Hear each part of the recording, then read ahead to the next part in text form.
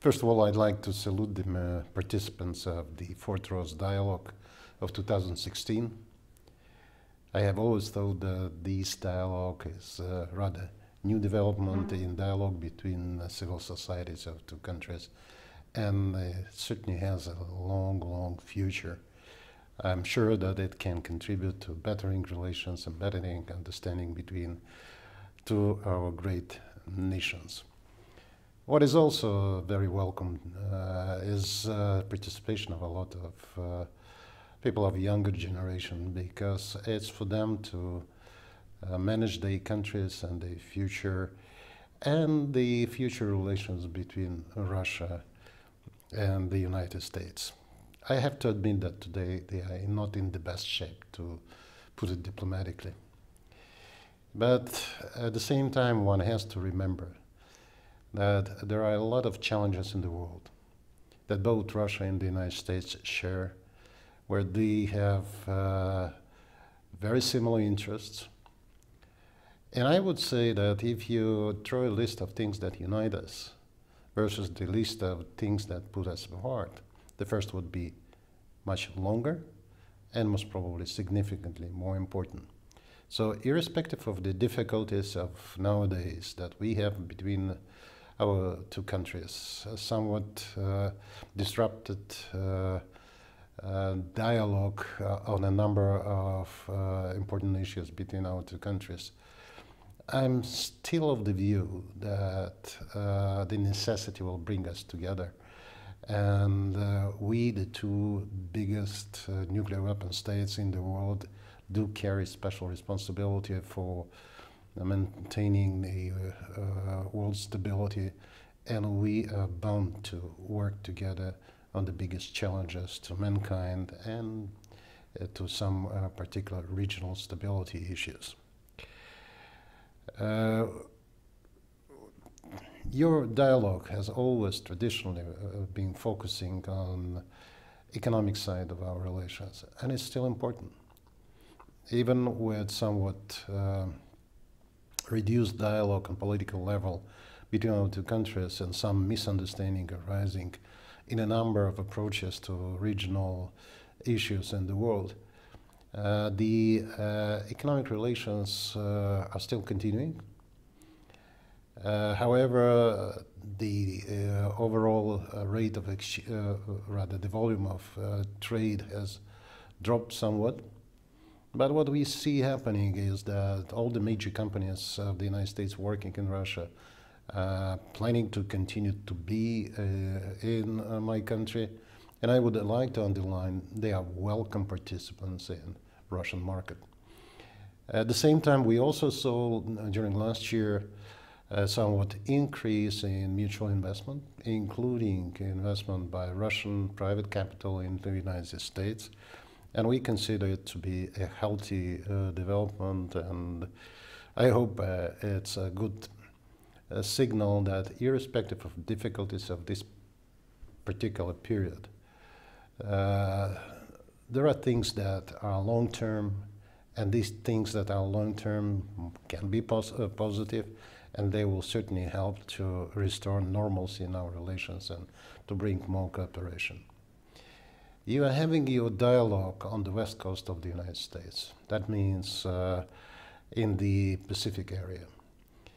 And one has to remember that Russia and the United States are the closest neighbors, except certainly for Canada and Mexico for the United States, and we are neighboring closely exactly in the Pacific. I think that the current level of interaction between our societies over the Pacific, or programs that are focusing on something that we share, the environment in Pacific, so far have been minuscule and have to be expanded. And I think your pivot to Asia, that means to a larger extent to Pacific, and our increased interest in Far East and Russia, augur well for increased positive interaction between our scientists, between our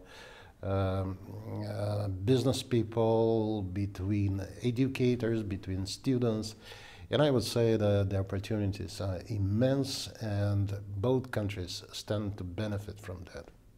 I would underline that with current focus in the Russian government on helping to develop Far East of my country, we saw a significant investment in this region. Only last year it was about $15 billion.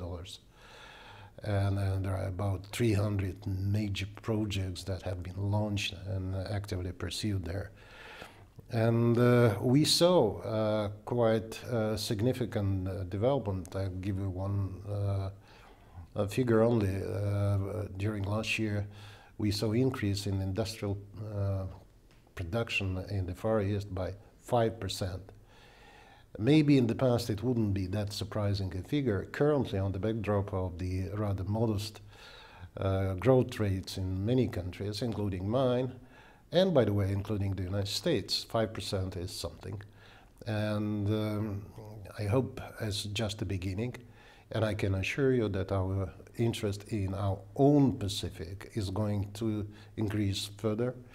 And I would like to also underline that it's a huge opportunity for business circles of both countries to work together in an area that, by and large, is so close to both countries. We certainly understand that we live in an area that we share in the Pacific. And there are a lot of things that are important to you and to us in environmental development, in marine preservation, in watching the Pacific per se. And we in Russia, in the Far East, have established a new scientific and educational cluster in the Far East University, which is pretty ambitious project because we have started with a university that initially was 2,500 students only, but it's expanding, and moreover, we are building a scientific cluster around it that would be promoting research, development, and also startups, and we are absolutely sure that as a result of it, there will be burgeoning opportunities for working on issues that are focused on Pacific. And once again, I want to repeat it, it's something that we share, the area that we share. We, by the way, are interested in seeing more scientists and students also coming to us and working with us, studying with us, and also learning to work with us. And I think that that kind of exchanges would be enriching both the United States and Russia.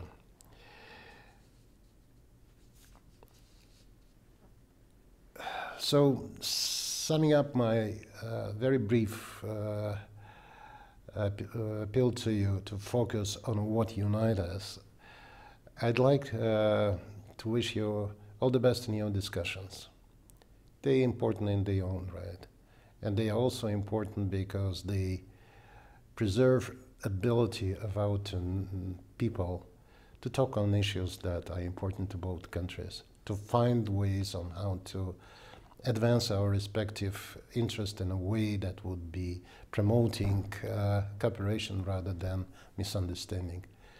And I'd like to thank once again everybody who has made so much in order to make this dialogue possible, including the sponsors that do help a lot for so many years, and I hope the sponsorship is going to continue. All the best. I hope next time I will have a chance to be with you for further discussions on the issues that are important to you and to us. Thank you.